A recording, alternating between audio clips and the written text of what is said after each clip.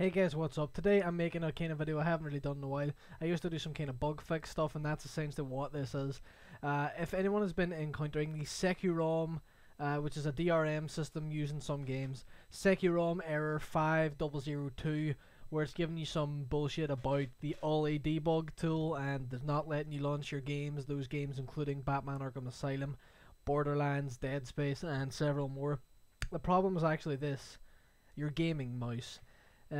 For some reason, SecuRom, in its infinite wisdom, detects your gaming mouse software as a hack and will not let you launch games that SecuRom is used in. Now, the very simple solution to that is close the software for your mouse. Even with the software closed, my mouse is still able to change profiles, but I'm not 100% certain if the macros that you've set will still work with the program closed, because I don't have any set, so I'm not the guy to give you that answer, but that's not what I'm here for anyway.